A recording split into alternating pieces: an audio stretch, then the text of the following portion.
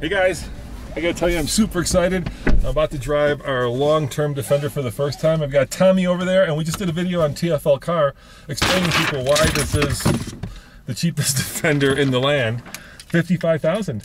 Yeah, so it starts at $49,900. Yep. But of course that car doesn't exist. No. So we wanted like a $50,000 one or $60,000 one, but that car doesn't exist. So we custom ordered this one back in June so we could get everything we wanted, and most importantly, nothing we didn't.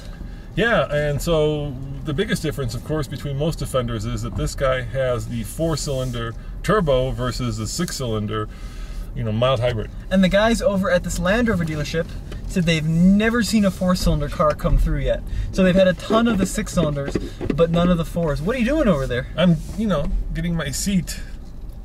Here's a park manager. He just got a new JLU. That is one badass JLU. That's awesome. Thank you very much. I can't wait to see you guys do something that big. I love your little, badges for the different passes you've done. Oh yeah. The badge of honors. Badge of honors. Thank you guys. Take care. If you Thanks. guys see anything, remember, just let me know. Yeah, so we've been waiting for a few months now for this rig. And it seems like an eternity. Yeah, it's a long time. It really does feel like a long time. Should we go over the sticker? Where'd you put the sticker? Where'd I put the sticker? Here it is. Oh, okay. Here's your sticker. So for 2020, $49,900 starting price, we got the Advanced Off-Road Capability Pack for $735. As one should, Tommy. The Electronic Active Locking Rear Differential for $1,100. As one must. We got the jump seat for some reason. Because it's cool. I suppose so, Dad. And then we also got the tow hitch receiver. Because we're going to tow with it, of course. We had to get this rearview mirror, which turns into a camera, because I love that. Because when you put up the seat, you can't see what's behind you through the rearview mirror. It makes me dizzy and nauseous, but I love it. And we also got XM radio because you like your 53 Sirius XM Chill, and the interior protection package with the floor mats. And the final price, $55,935. You can see we got Fuji White, which was the affordable color. It was the free color, actually. Yes. And this is a 2-liter. Yeah, let's floor it. Let's see how it does. Hey, that is plenty powerful, dude. I don't think I'd want a vehicle any more powerful that's a dedicated off-roader. We got the 2-liter for a couple of reasons. Yeah. First of all, it's much cheaper than Yeah. the straight 6. Second of all, it's much lighter than the straight 6. Well, what's the real reason? It has to do with the wheels. Yeah, we wanted the steel wheels, the white steel wheels, and to get the white steel wheels, you have to get the 4-cylinder. Something about the brakes, I think. I think they're too big for the... in the 6. Yeah. Yeah, so that's why we got it, and it's a good little engine. It's Ingenium, is what it's called. It's in a lot of JLR products. Apparently it's pretty reliable, that's what we've read. Yep. 296 horsepower, 295 pound-feet of torque, 8-speed automatic.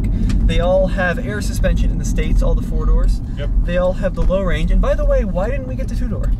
For the same reason we didn't get the Bronco, and that's it's not available yet. Yeah, that's right. Not until 21. Yeah, yeah. And you know what? If you're going to get, just my personal opinion, a Defender, this is the ultimate, in my mind, overlanding rig, and you want the extra space, right? Right. You want the space for our new TFL dog, Blazy, to be able to go in the back and not feel like he's crowded by a bunch of tents and, well, everything else we're going to be pairing in this, all our recovery gear. So you can turn them into kind of sort of rock crawlers, but at the end of the day, they're independent suspension.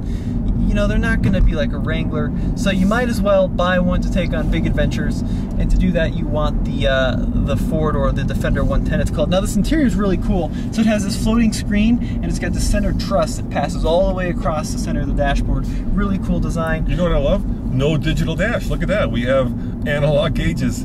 I'm getting to the point where I love analog gauges more than I love digital gauges. That was an option, actually, the digital dash that we didn't get, unsurprisingly.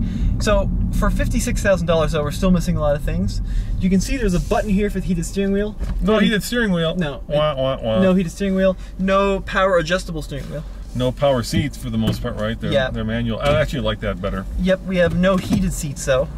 We still have dual zone automatic climate control, but no heated seats. And we do have a full display. Yeah, I think the infotainment screen comes standard with navigation because we didn't option it.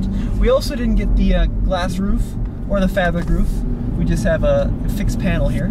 Yeah, I like that because it doesn't, eventually come down and block your view because it's sagging on your head. But it seems to do everything that, we need it to do. It does more than everything that we needed to do. All we're missing is a big letter U and a big letter N on the side. Yeah, the UN sticker. It does. It looks very purposeful. It looks like one of those UN Land Cruisers you see in, and I know I said the wrong word, Land Cruiser, but let's face it, those UN vehicles are Land Cruisers. They're not Land Rovers anymore. Yeah, it's true. So true, Tommy. But look, we've got everything you need and nothing you don't. And, you know, with our economy kind of, to spend $54,000 on a car is a lot of money. Let's not kid ourselves. And now we're actually into the price of, you know, a well-optioned Jeep Wrangler as opposed to into the price of, you know, a cheap used G-Wagon. And that to me makes me feel good. Yeah, but it's still 56 grand. It's expensive, yeah. So they had 4 others at the dealership. One was 74, 2 were 75, and one was $86,000. Yeah. If you look on Auto Trader, you're not going to find one for under 60 ever. They're typically the cheapest you might find is 62, 63, because the dealers don't want to spec the affordable ones. There's less money in them. You know what I mean? That's true. Yeah, there's just less money in them, and if you can get someone to spend $60,000 on a car, maybe you can get them to spend $70,000 on a car. So what are my first driving impressions?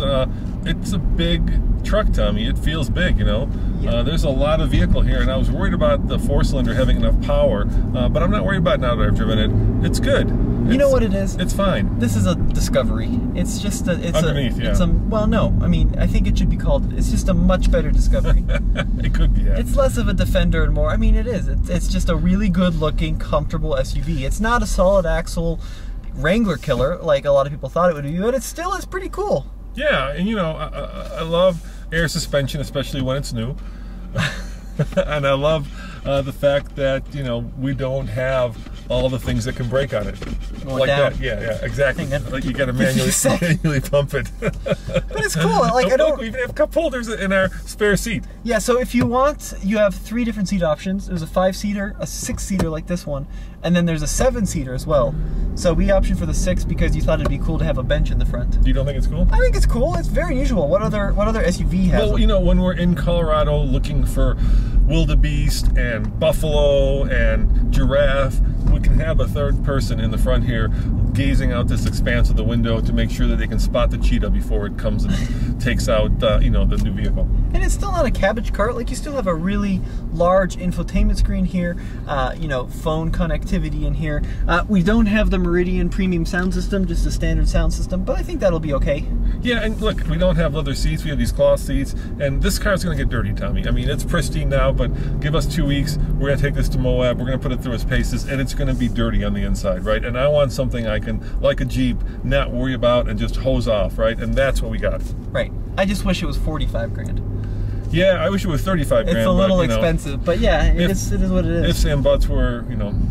So in theory, the Defender 90, the short wheelbase one, is coming next year. It starts at 46. Well, you'll never see a $46,000 one. I actually prefer the proportions of the long wheelbase one. I think the short wheelbase one looks kind of cartoony.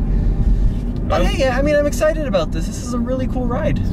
Well, there you have it, guys. There's our very first impression. I do not like the brakes still. We drove the 6-cylinder like it's almost 2 months ago now, and the brakes were a little grabby. These are still a little grabby. They're not as bad as the 6-cylinder because I think they're smaller, but I would like them just to be a little bit more progressive.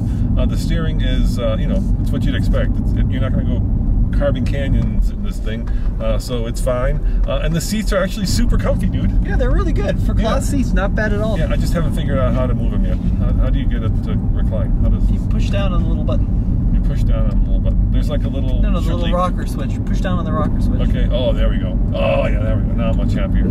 I like that straight up position, and then I move it back a little bit. Oh, yeah. And I'm ready to cross. I am ready to cross the continent, Tommy. We need to take this on a road trip. For sure. So stay tuned for that, but as always, this is Tommy. And Roman saying, if you ever spot some giraffe in Colorado, let us know, because we'll definitely put that video up on our channel. Yep, and check out TFLcar.com for the latest and greatest in new car reviews. See you guys next time. Ciao.